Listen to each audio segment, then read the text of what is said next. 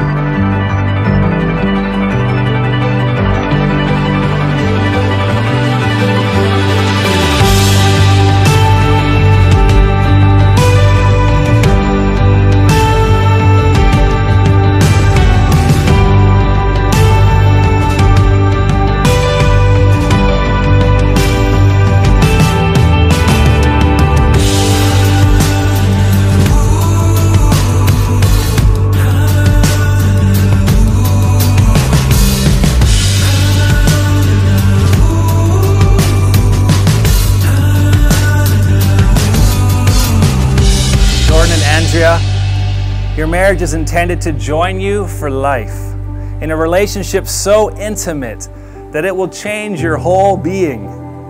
It offers you the hope and indeed the promise of a love that is true and mature.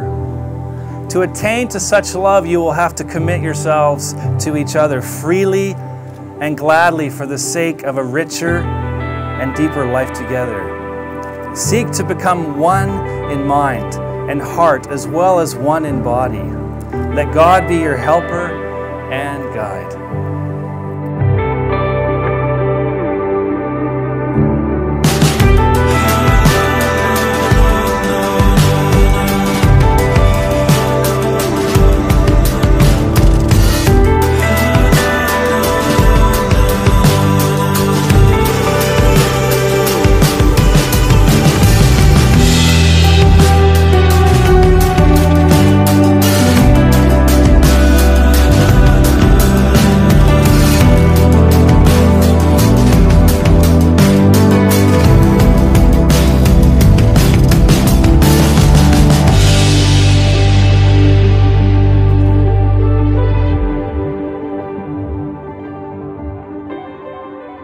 So on this beautiful day of remembering God's gift of marriage, I thank you, Jesus, that what you have created in Jordan and Andrea will continue to grow as they become one with you and one with each other.